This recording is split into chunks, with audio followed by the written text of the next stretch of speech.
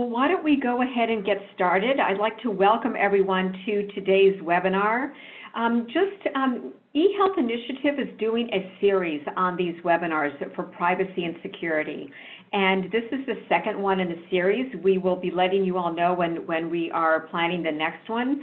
Today's webinar is, I love the title, HIPAA for Dummies. And not that you are, but it really takes someone like our presenter today to really explain it and have people understand. And we hope that you really take advantage of today's call and ask any questions. So today's speaker is our very own Alice Leiter, who's a lawyer, vice president, and senior counsel for eHealth Initiative. So just before we get started, a few housekeeping. You'll notice on your computer that there's two areas for communicating with us. One is a Q&A, and we ask everyone to use the Q&A so that all the questions are in one location. The chat box is really for technical difficulties if you can't hear, or if you have any question specific to one of us that you need some help with.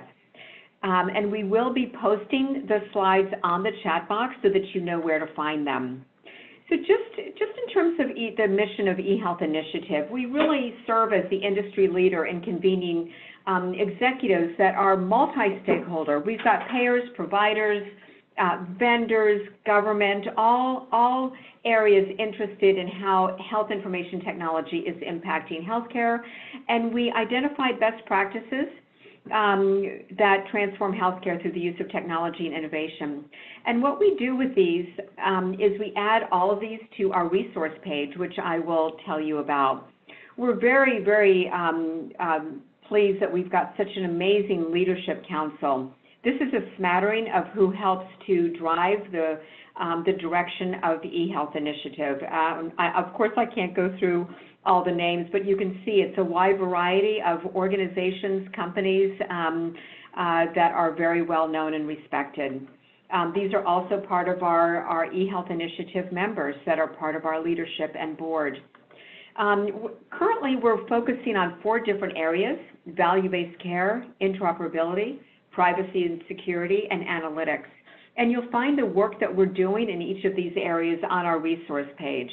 And if you have best practices or white papers that you would like to contribute, please don't hesitate. Go to our resource page, and there you'll find an area where you can submit a posting. We'd love to hear from you. So again, here are the resources, the resource page, and you'll find a lot of really, really good and helpful information on there. So on that note, I'm going to pass this over to our presenter for today, Alice. Thank you, Claudia, and thank all of you so much for joining us. We went back and forth on whether the name HIPAA for Dummies was too pejorative, because certainly all of you who are nerdy enough to be interested in HIPAA are certainly not dummies. But it's sort of come to our attention recently as HIPAA has become a little bit more of a topic in the news, that there's some fundamental misunderstandings of what this law is and what it governs. And so I've put together, I would say, a crash course that is really nuts and bolts here. So if you all are well enmeshed in HIPAA and want to know some nuances of updates to the law that have happened in the last 30 years, or future regulations or detailed exceptions and issues, I would love to talk to you about those at some point. But this presentation is really going to be sort of the who, what, where, why, and when. Starting with the fact that HIPAA is spelled with 2 A's, not 2 P's. I can't tell you how many times I've learned that the hard way over spell check, but it stands for the Health Insurance Portability and Accountability Act, which doesn't really seem like it has very much to do with health privacy, but that's where our health privacy laws and regulations on the federal front really lie. It is important because it is the primary federal law that protects health information. There are other laws, of course, that do in some way protect health information, and I don't have a slide on those, but I can just list some of them. There are some federal regulations that govern the use and disclosure of substance abuse information for people who are in federally funded treatment centers. There are a series of regulations known as the Common Rule that apply across a number of different agencies that govern research. There's FERPA, the Federal Education Rights and Practices Act. I don't have that in front of me, but that's the education records law that sometimes touches health information because, of course, student medical centers will have health information in their student records at some point. So there's sort of an overlapping complex Venn diagram, but really where the action is HIPAA. And it governs the permissible uses and disclosures of health information. Disclosure meaning the sharing with or telling of or disseminating to of health information. And importantly, it's only health information that identifies the subject of the information. So of course, in 2020, there are millions and millions of pieces of aggregated data out there that have been stripped of identifiers, and that is not a HIPAA covered data set. It has to be individually identifiable. And it also covers only the information that was created, received, or maintained by, or is created, received, or maintained on behalf of healthcare providers, doctors, and health plans, insurers. It is often cited as a very restrictive law. And if any of you currently work in or have worked in health centers or provider offices or other HIPAA covered entities, very often HIPAA is kind of thrown down as a red flag of, oh, we can't do that, or, oh, we can't possibly engage in this really important data sharing for healthcare purposes because of HIPAA. But as hopefully you'll see, hopefully I'll convey, it actually is a quite permissive law. And there's a camp of people who actually thinks that it's too permissive. So let's move on. Unfortunately, there isn't a cute little HIPAA on hippo on every slide, but just picture it in your head because that's really the only light area of this whole presentation. The HIPAA statute was passed in 1996. And 1996 was when health information was starting to become increasingly electronic and medicine was starting to be more digitized. You all also probably know that it's sort of embarrassing how far healthcare has lagged behind in the kind of digital revolution. But HIPAA was a really big deal, aiming to modernize the flow of information as it was becoming digital and trying to standardize the way that information was used and exchanged. We won't go too into the standards for exchanging health information because they're, as you can imagine, quite technical, but it was an effort to try to get some consistency across the healthcare system so that information could be shared with those who needed it more efficiently. The HIPAA regulations are where the real meat of the matter is, and there are a number of them, and I'm going to highlight 4. But there's a lot of stuff that over the years has gotten lumped underneath HIPAA by way of a regulation. Regulations are those that implement the statutes. So the the HIPAA regulations that probably those in the healthcare system care the most about are the privacy rule and the security rule. For privacy policy people, the privacy rule is really the big game in town. And it applies, again, to providers who are, it's easiest to think of them as doctors or health centers or hospitals, clinics, health plans, insurers and payers. And then this category of covered entities known as healthcare clearinghouses. And I've been doing HIPAA work for many, many years, and I still had to print something out that told me what healthcare clearinghouses are because they're sort of an obscure category of covered entities. And I will just read this out loud. A healthcare clearinghouse is a public or private entity, including a billing service, repricing company, community health management information system, or community health information system that either processes or facilitates the processing of health information received from another entity in non-standard format, containing non-standard data, or receives a standard transaction from another entity and processes or facilitates the processing into non-standard format or non-standard data. And I'm laughing just because, I barely know what that means. I think for purposes of this webinar, we'll say that healthcare clearinghouses are sort of the least relevant of the big category of covered entities. They're probably very important in certain health systems, and I really apologize if any of you work at healthcare clearinghouses and think this is the most important thing, but really most often when HIPAA is talked about, it's really in these categories of providers and payers. And the privacy rule sets the limits and conditions on the uses of disclosures that can be made of what is called in the rule protected health information, or PHI, without patient authorization. I'll talk about this a little bit more, but what a patient consents or an individual consents to the use or disclosure of his or her health information, really anything is game. But the point of the privacy rule is to say, how do we provide good care? How do we have a good health system? How do we use and share data that does identify a patient without their consent? And there are numerous conditions under which that can be done. The privacy rule also sets forth a lot of important individual rights, and there are whole nonprofits that are devoted to ensuring that people know about their HIPAA rights and that their HIPAA rights are actualized. And that includes a right to examine or obtain a copy of your health record, and also to request corrections of it once you've seen it. And I'm sure we've all been in a situation where you want to see your full medical record, not just a printout from your doctor visit, but really, I've been a patient of yours for 10 years. I want to see everything that you have. And that's your right under HIPAA. Unfortunately, in practice, it doesn't tend to be as easy as just getting texted or emailed a link or having something printed out. There are some time frames under the rule that govern how long it can be before your doctor is obligated to give it to you, like how much time they can take. And in certain cases, they'll charge you per page of your health record. But this right to see your own health information because it's yours is a really important tenet of HIPAA that sometimes doesn't get the attention it deserves. Then the security rule is most relevant to vendors, to tech companies, and to electronic health record vendors. And this is back to what I mentioned a little bit about the origin of the HIPAA statute, which is to establish a set of national security standards for protecting health information.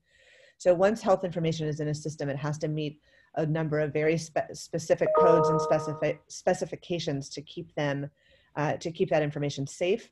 And even with respect to non-technical safeguards, there are some really detailed conditions under which health information must be stored, up to and including things like a locked filing cabinet that has to be a certain number of feet or yards away from a public area.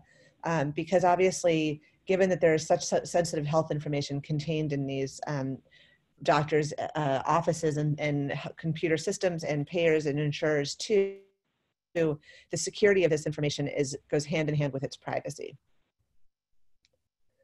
The next two regulations are very important, maybe not again from a privacy policy standpoint, but on the next slide, you'll see I outline some high-level things about the enforcement rule and the breach notification rule.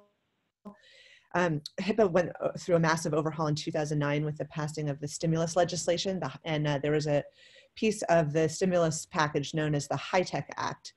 And it really boosted the civil and criminal enforcement of the HIPAA rules by really significantly overhauling the structure for civil monetary penalties for violations of HIPAA, and really vesting in the Office for Civil Rights within HHS, who's always had responsibility for enforcement of HIPAA, but they became sort of a bigger deal because suddenly the stick that they're wielding was quite, it was not only bigger, but more painful from a financial standpoint. And then the breach notification rule, for all of you who've ever had to be an associate in a law firm that handles breaches, is incredibly important because it lays out the detailed conditions under which people need to be notified if there's been a breach. And you probably see, all the time headlines about big health systems that have been hacked or security lapse. Sometimes there is kind of, accidental and seemingly innocuous as leaving a computer in a car while you're at someone's soccer practice and the computer gets stolen and it turns out it has hundreds of thousands of patient health records or billing information on the computer. That happened while I was in practice.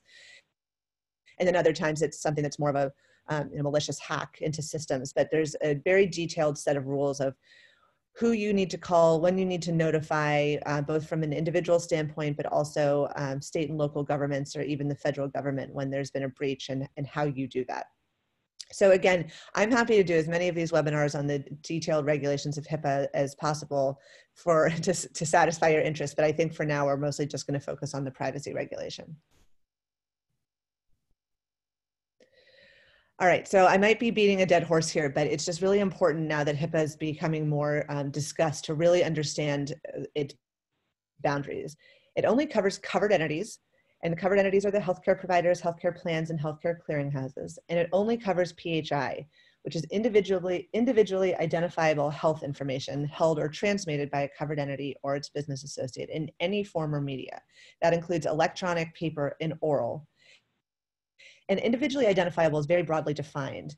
It's any information that serves to expose a patient's identity, any aspect of the patient's physical or mental condition in the past, present, or future, any healthcare treatment and services provided, any payment made by the payment for the provision of care in the past, present, or future. And because this includes payments, it really lumps in a lot of other criteria that can identify a patient. And that includes names, dates of birth, dates of death or treatment, social security numbers, telephone numbers, vehicle registration numbers, driver's license numbers, medical record numbers, credit card info, finger and voice prints, electronic images or photographs, examples of a patient's handwriting or signature, and really anything that identifies a patient. It's very broadly defined. And then to the extent that HIPAA goes wide, it's in the context of these business associates, which is really just a contractor. And as you can imagine, in a very complex healthcare system, there are hundreds of thousands, if not millions, of contractors to covered entities that enter into a relationship with a provider or a payer to perform services on that covered entity's behalf. And very often those services in the health system will involve the handling of PHI. And the privacy rule applies to business associates, those contractors, just as it does covered entities. Next slide. Importantly, if you are not a covered entity, if an organization, if a company, if a agency is not a covered entity, any health information, even if it's individually identifiable, that is held or created by that person or company is not HIPAA covered data. And similarly, if there is data that is held by a covered entity that is not individually identifiable, it is not covered by HIPAA. This is just sort of coming at the same thing that I said in the slide before from a different angle, but sometimes it's just as important to understand what's not HIPAA covered data and who is not a HIPAA covered entity as it is to understand who's covered by the law.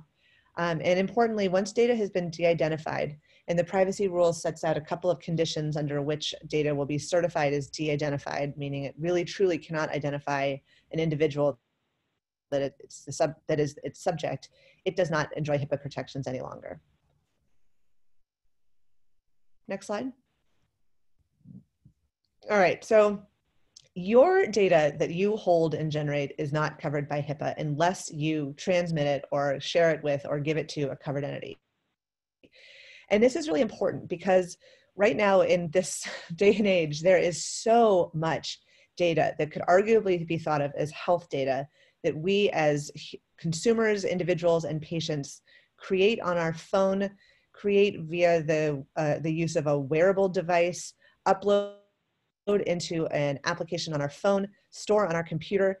And the idea that that is protected because it is health information is just really sadly inaccurate, and can even be dangerous because of the misunderstanding that because there's health data, because it's health data, it's covered by HIPAA. It really isn't. So when you, as I said, store some sort of health information that you've received on your computer and save it there, not covered by HIPAA. If you use a calorie counting app or a fitness tracker or an application that tracks your period or your ovulation if you're trying or not trying to conceive, all of that, which is very, very sensitive data, absolutely individually identifiable, absolutely health information, it's not HIPAA covered. And as a result, it really and unfortunately enjoys very little legal protection. I will not waste anybody's time by talking about my specific role at eHI, but this universe of non-HIPAA covered health data is a very interesting, very challenging area of health policy. And it's what I'm working on myself at HIPAA is what can we do to fill in the gaps between HIPAA, which is, I've said a million times, is applies to a very specific type of entity, and all of this broad universe of health data that really at this point is only really covered by kind of baseline TC enforcement. So again, these app providers and the tech companies don't tend to be HIPAA covered entities in their own right, and an individual is not a HIPAA covered entity. And very often an individual will request that his or her provider or payer sends information either to an email address or a phone for personal use, or so that you can upload some of that information that comes from your doctor into a really cool health management wellness app. But once it leaves your doctor, it leaves the protection of HIPAA. And that is just really something that's important to understand. All right. Right. Business associates, again, muddy the waters a little bit just because they expand the entities covered by HIPAA beyond traditional covered entities. And so traditionally, business associates do kind of, I don't know, grindy healthcare system things like claims processing or data analysis or utilization review. Lots of insurers and payers contract with business associates to help implement their billing systems. But really, a business associate can do anything that's on behalf of a covered entity. And the covered entity can hire a business associate for all sorts of purposes. And under the terms of the agreement, that business associate then has access to protected health information. So that's why the business associate provisions under the HIPAA privacy law have been strengthened a number of times since the law was written, because now that there's so many other, as I was mentioning before, apps, but also data analysis companies, data aggregators, this whole concept of big data that didn't used to exist, business associates are instrumental in carrying out those huge, widespread data analytic functions for healthcare providers and payers. And there being increasingly these vast troves of data are being stored on big tech company platforms. And so whenever there's going to be an exchange of PHI so the business associate can do its job, the two entities, the covered entity and the business associate, the contractor, have to enter into what's known as a business associate agreement, which is a contract. And it sets forth in great detail what the business associate is going to be doing, under what circumstances it is allowed to use PHI, under what circumstances it is not allowed to use PHI. And importantly, it makes very, very clear that once this business associate agreement has been entered into, all of the requirements and provisions of the privacy rule apply to the business associate the same way that they apply to a covered entity. So it's really like just an extension of the privacy rule and its provisions to a larger subset of organizations pursuant to this very important contract. Next slide. And so with respect to what does the privacy rule govern? Okay, it governs uses and disclosures. And there are two big categories of circumstances under which protected health information can be disclosed. And if you don't fall within one of these one or two categories, the covered entity and its business associates cannot use or disclose PHI. And that is unless the privacy rule permits or requires such a use, or two, the individual who's the subject of the information, or of course, if that individual is a minor or incapacitated in some way and has some sort of legal representative, that subject has to authorize the use in writing. And so again, you all have been to doctor's offices and you've filled out your HIPAA release, and those are very important. There, as you can imagine, a whole cottage industry around trying to make individual authorization mean something so that an individual really does know what he or she is consenting to when that form is signed. But really the expectation is that we as patients feel that unless there's a permitted process by law, a permitted purpose by law for which the information can be shared, or unless we have personally signed off, that information stays private and secure. Next slide. The big three permitted disclosures of health data under HIPAA that are most frequently talked about are treatment, payment, and healthcare operations, known in the biz as TPO. And the first one, treatment, is probably the easiest to understand. Of course, for the provision of healthcare or coordination or management of healthcare, there is interest in making that as smooth as possible, the exchange of information. When your healthcare providers consult with each other, you want them to be able to share confidential patient notes with each other. You want healthcare providers to be able to refer one patient to another. Really, in order to provide effective healthcare, there needs to be the ability for doctors to talk with each other without at every step having to get individual authorization. So treatment is a purpose for data use and sharing under HIPAA that does not require individual authorization.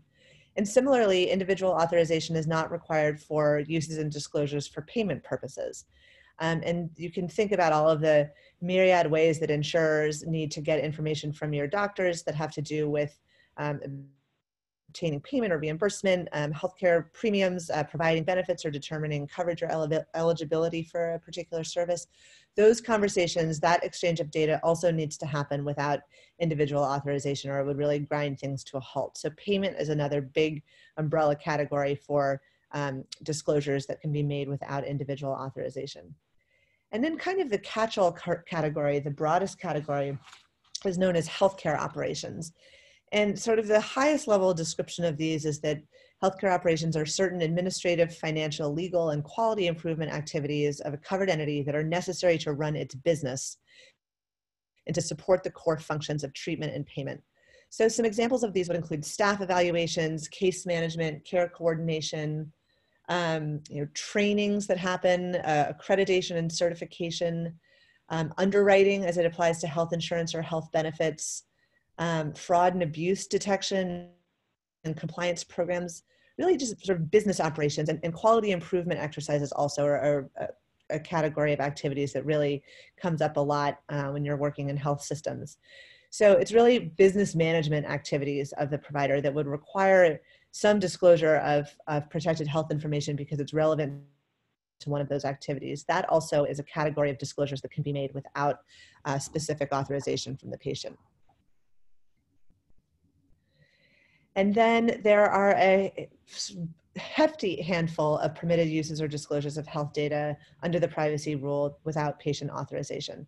And then those include those that are required by law, and that can be any law. It can be public health activities. So very often there are widespread public health initiatives that are going on, immunization pushes, there's an outbreak of something, there's a natural disaster. If it's a public health purpose, and again, all of these are defined in more detail in the regulations, those can be disclosures that don't require individual authorization. Very often in the case of abuse or neglect or domestic violence, a disclosure by a medical professional or payer will be permitted without individual authorization in order to protect the patient who's in harm. Health oversight activities, same thing. This is sort of the high level operation of the healthcare system. Law enforcement purposes, very often there's a situation in which in order to effectively carry out a law enforcement activity, there needs to be access to protected health information. Decedents, sometimes in cases of organ or tissue donation. Research is an important one, although as I said, there are all sorts of other important regulations governing research. Serious threat to health or safety, essential government functions, and workers' compensation.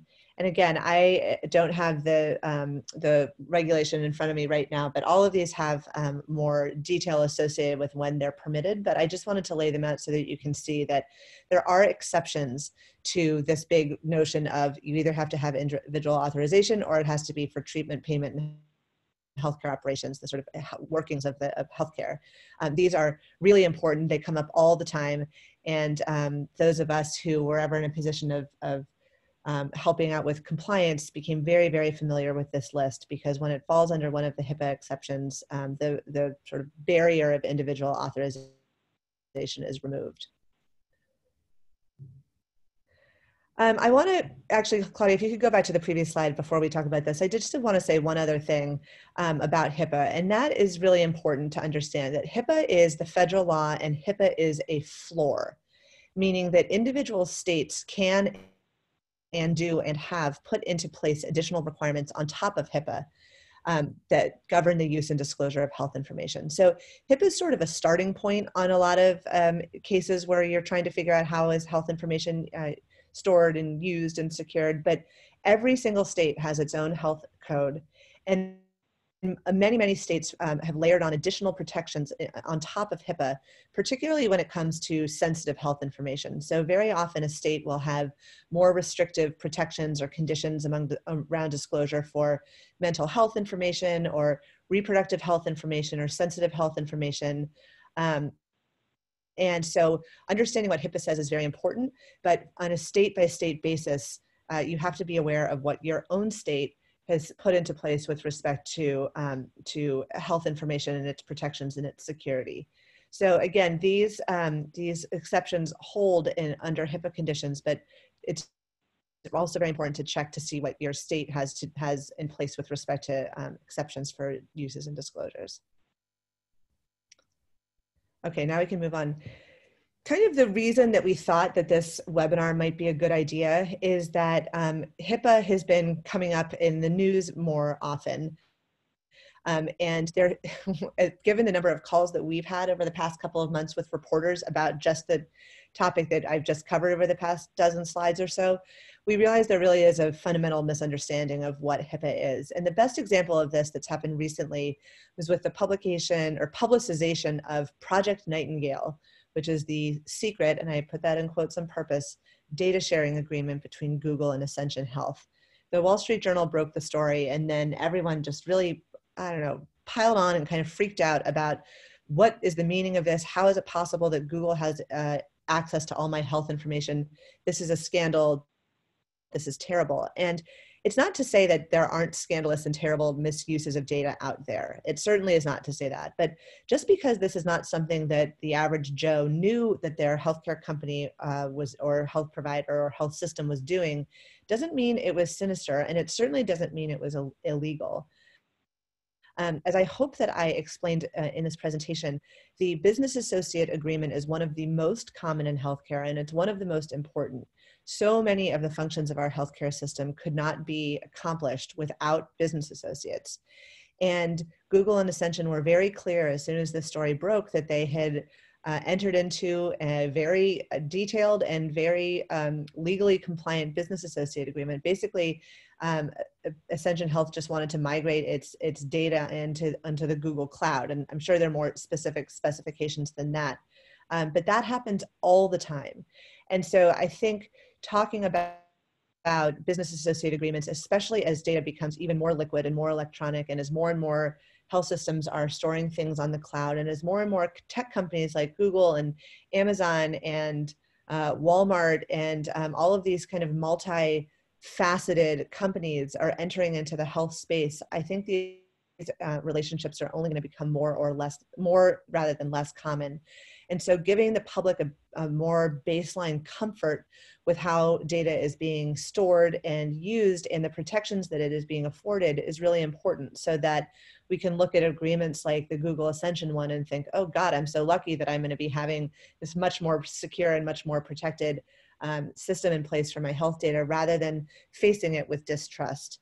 And I certainly don't mean to say that there isn't reason in some cases to be distrustful of everything being stored in the cloud or everything being stored digitally. There are real risks to that. And again, the breach notification rule gets lots and lots of use because there unfortunately are a lot of breaches. But there needs to be more education and more transparency, I think, with consumers about what are the sorts of services that a healthcare provider or healthcare payer are contracting for, so that when news like this breaks, it isn't immediately met with this sort of baseline nausea of, oh God, my data is being used by Google.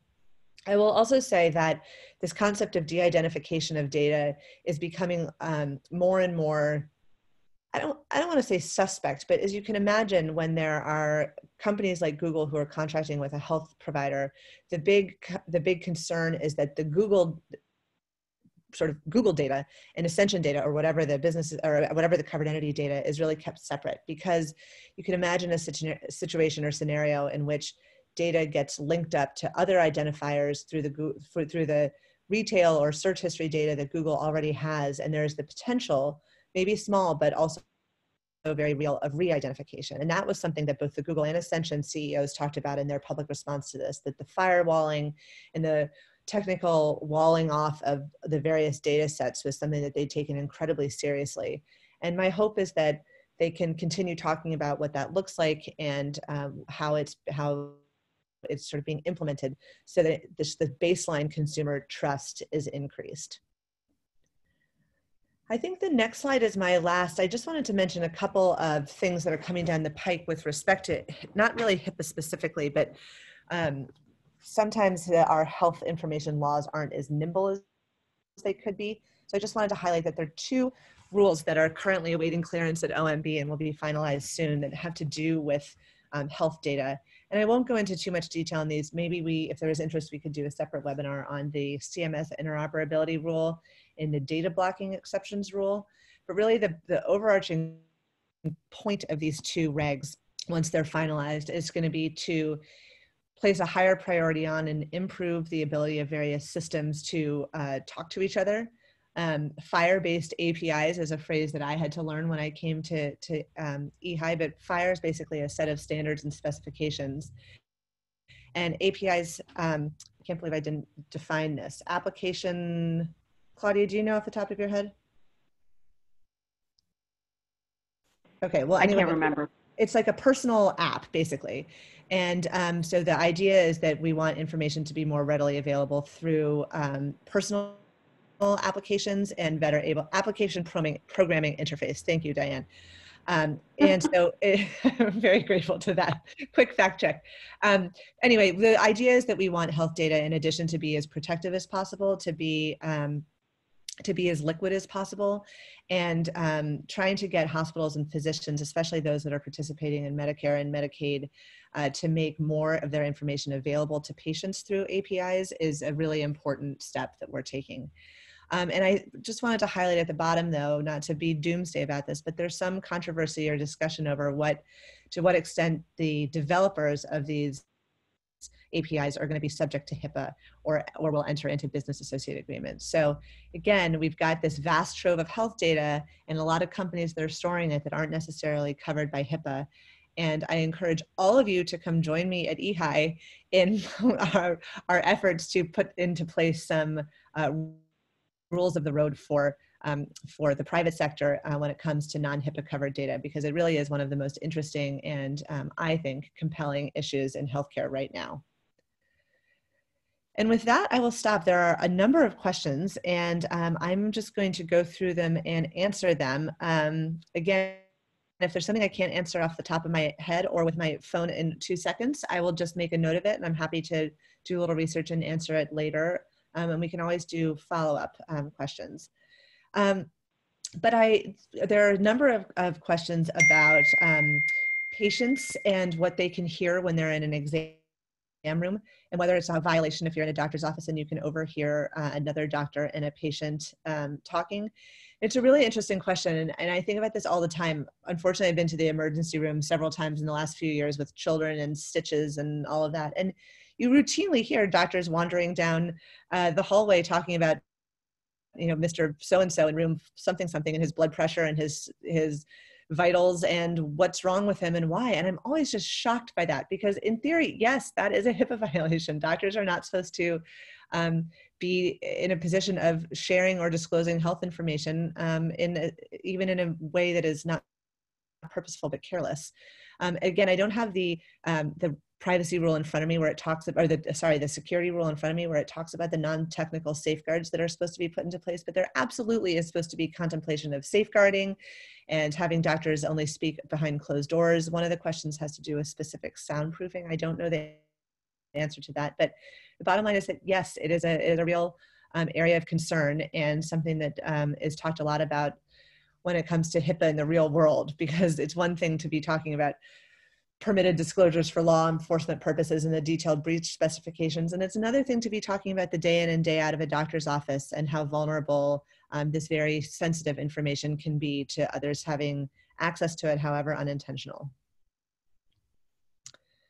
Okay, do we need a signed consent on paper from patients or a checked box in an EMR that are acceptable for texting? You can always disclose things to a patient without authorization, and as long as the text, the mechanism of the text is as secure as the patient feels comfortable with, fine. But again, it's just important to keep in mind that once a doctor texts something to a patient, the information that's now on the patient's phone is no longer HIPAA covered. A lot of doctors' offices and health systems use a communication portal that is HIPAA compliant because it is run by a business associate in a tech company that is covered by the law. So that's very often why a doctor will say, no, I'm not going to text you something. I'm going to upload it into this patient portal. And that can be much more privacy protective than just texting. Okay, modernization of HIPAA RFI feedback, whether or not it's expected to result in changes to HIPAA.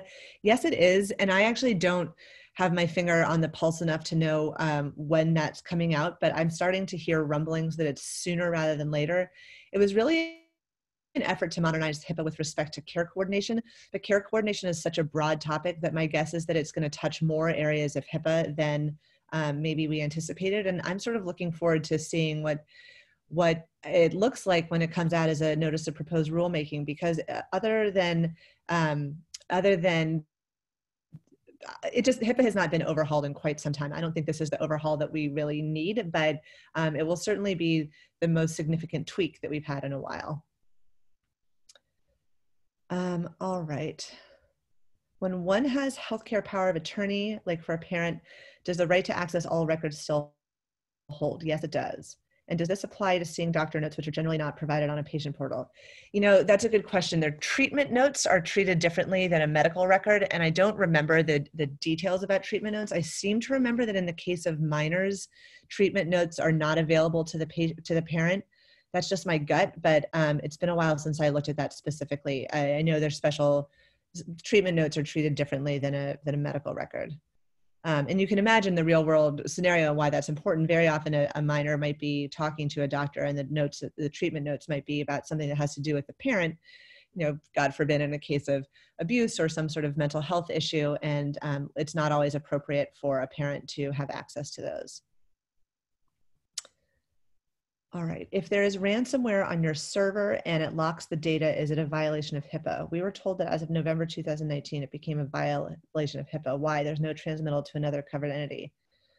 Well, again, transmittal to another covered entity wouldn't be a HIPAA violation because you can talk to other covered entities as long as it's for those broad covered entity purposes. But no, based on my understanding of what ransomware does when a system shuts down, I can't imagine why that would be a violation, unless the company who implemented the ransomware and in the process of locking the system gained access to all of the information on the system. Then it would be a HIPAA violation because of an unauthorized access and breach. All right, I recently was in a discussion with a physician who stated that because he was located in a rural area, HIPAA did not apply to him. That is not true. Was this ever the case when HIPAA was first introduced? Not to my knowledge. But no, HIPAA is not location specific. Do covered entities and or business associates need patient consent to de-identify and sell those data in de-identified form? Good and complicated question, but the short answer is no. Once patient information is de-identified, as I said, it no longer has HIPAA protections, but the sale of data is a totally different story. And that tends to come into a notice of privacy practices that providers are required to distribute. And depending on the sale and the purpose, sometimes that there does need to be more patient knowledge. But basically, once data is de-identified, the patient loses some of the right over to disclosure consents. All right, you mentioned once data leaves a HIPAA-covered entity, either for a required or permitted purpose, or because an individual authorized the disclosure and goes to a non-HIPAA-covered entity, the law and its protections no longer apply. What about a business associate? Well, a business associate, again, enters into a business associate agreement that extends the protections of HIPAA to that BA. So the answer is they would not apply absent a business associate agreement, but with a business associate relationship and pursuant to a business associate contract, transmission of that data does not result in the absence of HIPAA protections. It just extends them to the business associate. How does this pertain to research and limited data sets as it pertains to HIPAA and under the omnibus final rule? You know, as I said, there are all sorts of other rules that apply to research that also apply to limited data sets. I didn't cover limited data sets in this just because it's a sort of a layer deeper than I would have liked to go. But I think the crucial point here is that under a business associate agreement, all of the same HIPAA protections apply. Is data maintained by pharmacies and their online systems covered by HIPAA business associate agreements? No, pharmacies are covered entities, so they are subject to HIPAA without a business associate agreement. I'm a pediatrician and some moms ask us to email them the child's shot records or school physicals. Sometimes they ask us to email to the school. Well, as such a mom who always wants my pediatrician to email me things, they do it for me, and I always am grateful because it just makes it so much easier for me to print them up at home. But I am always very aware that once I have those immunization records in my computer or on top of my printer or wandering around the grocery store with them, they have lost all the protections that they had when they lived in my pediatrician's office, and now they're only as protected as I am able to give them, which is sometimes not all that protected. But again, I think that's up to patient comfort, to individual comfort. And if that's something that a patient wants and the doctor feels comfortable, I think for sort of general ease of life, it's something I'm in support of. Again, though, I may have a little bit more comfort with that because I'm fully aware of the fact that I'm assuming all of the responsibility for keeping that information private. If a BA uses or discloses PHR in a manner not outlined in a business associate agreement, is this enforced or enforceable by OCR? Yes.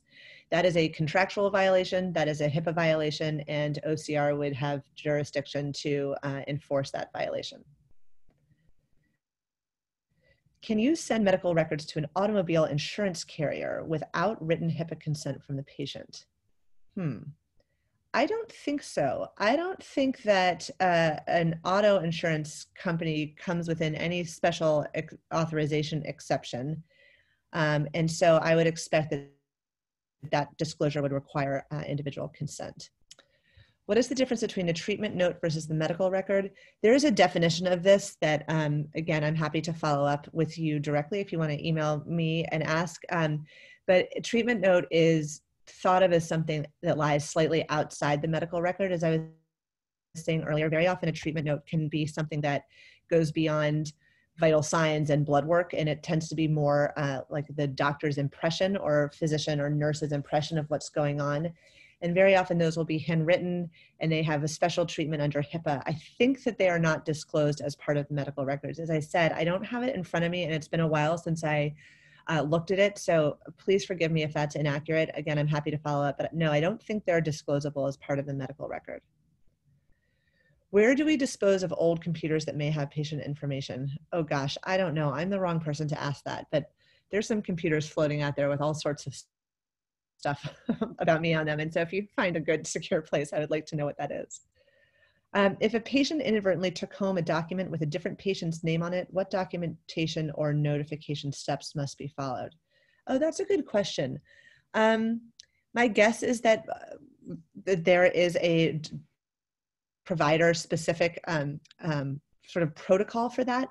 I do know that in the case of the breach notification rule, it has to have been disclosed to enough people such that the breach notification rule is triggered. And again, I don't have that in front of me, but it's not one person. It's more than that. It has to be a larger violation in order for sort of all of the alarm bells and whistles to go off. So my guess is that the doctor is called and the doctor has, I would hope, has practice-specific protocol in place to address and potentially mitigate any harm that was caused by that. Okay. I think that's all. Oh, here's one other one. Okay. This is a fairly long question. This is about a mother who originally had a, oh, this has to do with domestic violence. All right. It's a disagreement between parents trying to have access to records. Yeah, I think that this is a complicated situation. This is about parental access to medical records in the case of a potential domestic violence oh, I'm sorry. We're having, oh, this is a complicated question having to do with child's insurance and two parents who are requesting access to medical records. And that is very complicated, and there are all sorts of detailed provisions in HIPAA with respect to disclosures in the case of suspected abuse or violence. So I can't answer that question off the top of my head. But again, Debbie, if you want to email me, I'm happy to follow up with you directly because there's certainly an answer to this question in the HIPAA regs. I think that's it. Oh, I've got some other ones from chat. All right.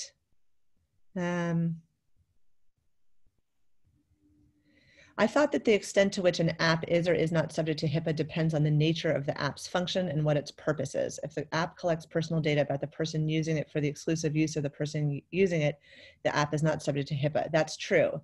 But the subjectivity to HIPAA, coverage by HIPAA, is not dependent upon the nature or what its purpose is. It's dependent on whether or not it is a covered entity or whether the app developer has entered into a business associate with a covered entity. Okay. Yes, I also understand that if a doctor asks a patient to wear a portable data collecting device and the data is to be shared with the doctor, HIPAA applies. Yes, once data is shared with a provider, HIPAA does apply, and very often there will be wearables that are given out by a doctor that are covered by HIPAA because the manufacturer of the device or the developer of the wearable app has entered into a business associate agreement with the doctor. And yeah, that sort of skips a step because that just means that the whole information pathway, all of it is either between the individual and the doctor or the business associate. So yes, HIPAA applies to all information in that sort of a situation. Thank you. I would love to do another webinar about the interoperability rules. Yes, we're happy to do that. How can a startup working on technologies related to HIPAA get in touch with eHi to discuss potential contributors? Well, hopefully you have our emails through the webinar information. My email is Alice, A-L-I-C-E, @ehi.org. I would love to speak to any of you. OCR is the oversight for HIPAA. That's correct. Do patients have a private right of action? There's been some case law permitting this. What is the current status? Oh, good question. That is a hot topic. And I am not qualified really to weigh in on that right now, but one of the ways that the discussions of modernizing HIPAA or even overhauling HIPAA, one of the things that has been discussed quite frequently and debated quite hotly is whether or not there should be an individual right of action. I think that is it. If there's anybody who asked a question and I didn't get to it, I'm sorry. I'm looking at the questions as quickly as I can. Here's one more that came in. If a grandparent is on a HIPAA form of parents who have shared custody and equal rights, and one parent takes that grandparent off, and the other parent puts the grandparent back on, does the most recent HIPAA form stand true and the grandparent is covered? Oh gosh. You know, family law was always a very interesting class in law school, and I would be really interested in digging into the research on this. This is a great question. I don't think I can answer it off the top of my head, but I'm happy to have you email me this question directly and let me sit down with my HIPAA book, which is dog-eared and beloved, and I'm happy to look into this a little bit more. Is that it for the questions, Alice? I think so. Wow, this has been really amazing. Everyone all the participants have had an opportunity to have a resource just at their fingertips with incredible knowledge. So thank you so much. So, you know, as Alice said, you know, please email her, email me if you have any other questions. We will be doing another privacy and security webinar, so stay tuned. And if you have suggestions on content for webinars, we'd love to hear from you. So, Alice, thank you so much for that, you know, great presentation. Yeah, thank you all for being so engaged. That was great.